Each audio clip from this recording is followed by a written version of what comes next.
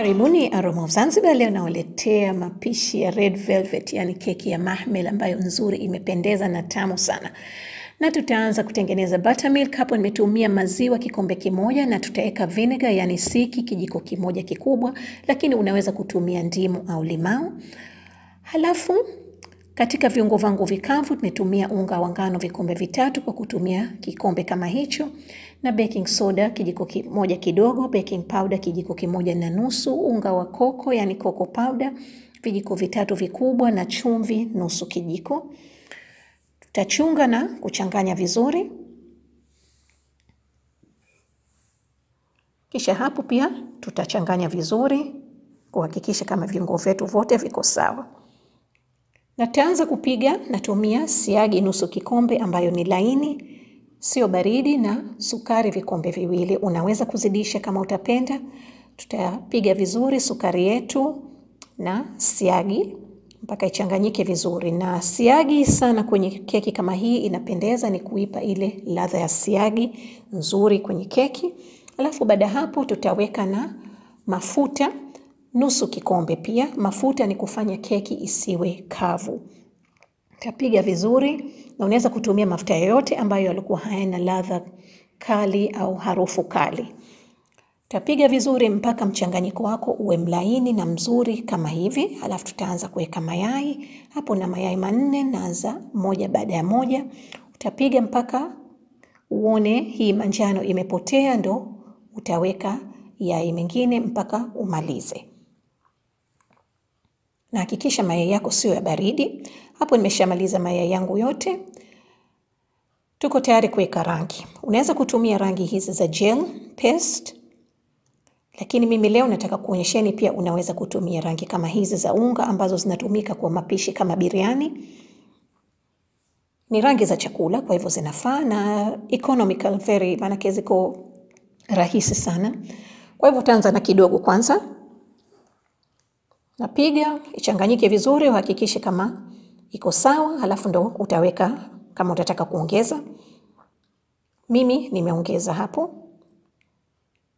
Ilikuwa haijashika vizuri, na pia rangi haionekani vizuri kwa sababu ya taa, ndiko nafanya keki usiku. Na pia kumbuka, utakapoweka mchanganyiko wako mkavu vile una coco, rangi itabadilika. Kwa hivyo usiweke rangi nyingi sana au. Hapo tayari. Na kwenye buttermilk hapo nimeweka vanilla, ilikuwa ya mwisho, lakini unaweza kuweka mpaka vijiko 2 vidogo.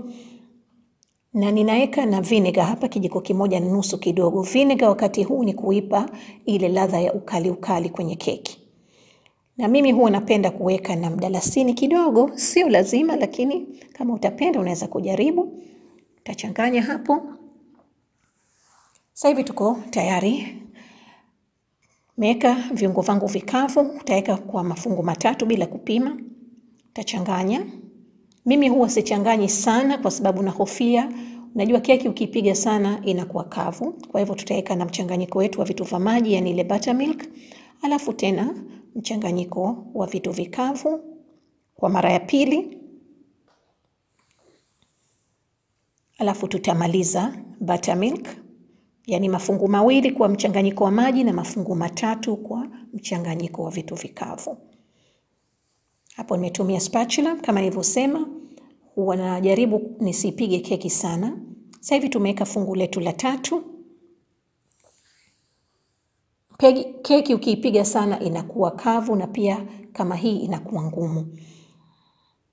Tushamaliza unga wote, mimi natumia huu mchapo tu. Unaweza kutumia pia spatula kuchanganya vizuri, kutoa madonge. Sasa hivi tuko tayari kumaliza kiungo chetu cha mwisho ambayo ni kahawa imoto robo kikombe. Kahawa kwenye keki yenye chocolate inakuwa inaleta ladha nzuri, yani inafanya ile chocolate ije juu.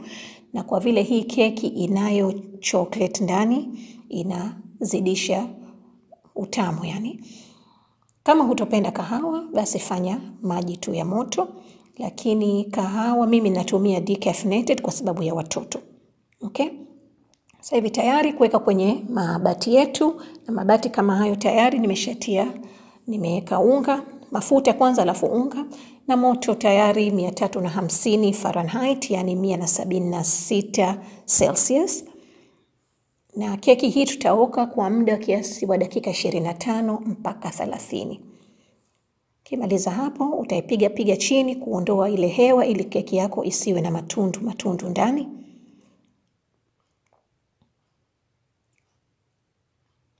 Keki yangu mimi nimeoka kwa dakika 27 na kama mnavyoona hivyo imetoka vizuri.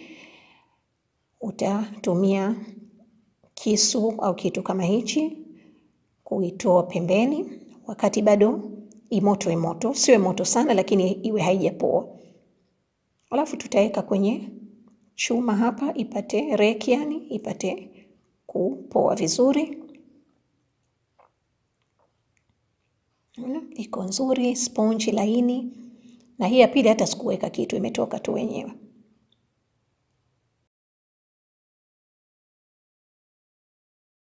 Sasa tuko tayari kutengeneza cream cheese buttercream yetu, na mimi nimetumia cheese ya Philadelphia, unaweza kutumia yote uliokuwa nayo 2, na nimetumia sukari ya unga yani icing sugar kikombe 1.5, lakini unaweza kuongeza kama utapenda. Siagi nimetumia kiasi nusu kikombe. Hakikisha siagi na cream cheese utakayotumia iwe room temperature, yani isiwe ibaridi. Ikiwa baridi itachukua muda kuchanganyika vizuri, yani kuwa smooth na kuwa inafanya madonge, alafu inakuwa laini sana ukiipiga. Kwa hivyo hapa mimi napiga siagi na sukari kama mnavyoona, ni kiasi dakika 2 tu, sio zaidi, mpaka ichanganyike na iwe kama hivi, yani crumbs. Alafu tutaweka na cream cheese. Wakati huu naika zote 2 kwa pamoja. Alafu tutachanganya. Na kama nilivyosema, hakikisha isiwe baridi, manake inakuwa rahisi kuipiga hivi. Cream cheese hii haitaki kupigwa muda mrefu, ukipiga muda mrefu inakuwa laini sana. Alafu tutaweka vanilla kiasi chako kama utapenda, kama utopenda sio lazima. Alafu tutaendelea kupiga kiasi dakika 1 hivi, 1.5, na utaiona itakuwa nzuri na laini na fluffy kama hivyo.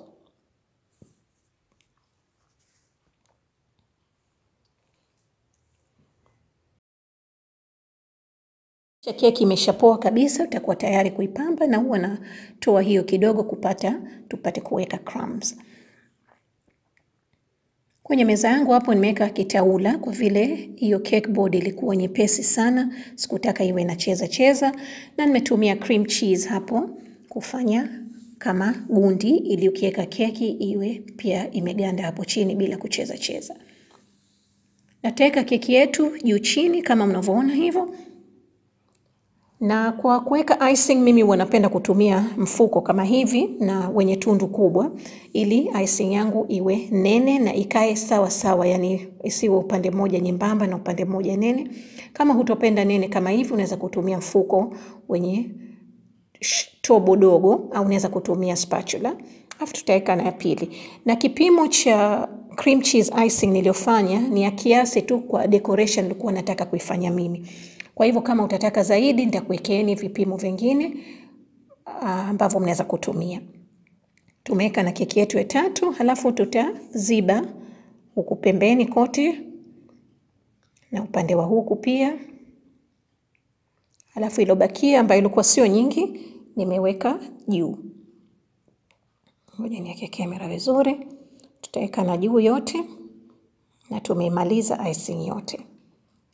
Alafu tatandaza vizuri kutumia hii offset spatula, lakini nilihisi kama hiyo ya plastic haikufanya kazi nzuri, nimebadilisha. Tatandaza vizuri. Baada ya hapo nimeweka kwenye friji kiasi dakika 20 ili ishikane vizuri.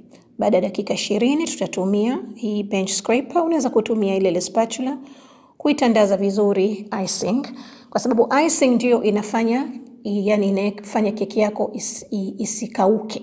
Na kwa vile mimi nilikuwa naitaka siku ya pili, kwa hivyo lazima ilikuwa ni hakikishe kama icing yote imekava keki yote japo kidogo, ili keki isikauke kikaa ndani ya friji kama sehemu hiyo hivyo. Alafu tutaiweka vizuri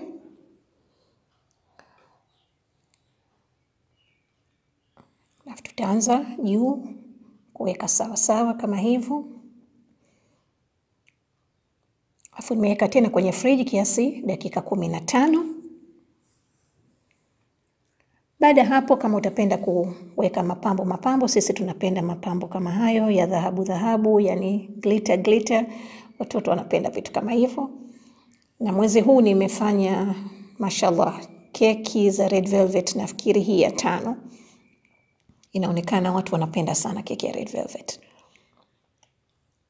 Kwa hivyo tutaweka mapambo yetu, unaweza kupamba utakavyopenda mwenyewe. Alafu tutaweka crumbs juu kwa vile nilikuwa nimetaka tu kuweka, sio lazima. Na mapambo yetu mengine yalobakia. Okay, tuko tayari kukata keki yetu kama mnaiona. Imependeza na rangi nzuri. Na kisu kama hivyo ukimaliza lazima ukisafishe kabla hujakata upande wa pili, kwa sababu inakuwa inaharibu keki kama nilivyoharibu yangu. Asanteni sana. Kwa mapishi zaidi karibuni Aroma of Zanzibar. Mtakuta viungo na vipimo vote kwenye description box na pia kwenye ukurasa huu wa mwisho. Asanteni.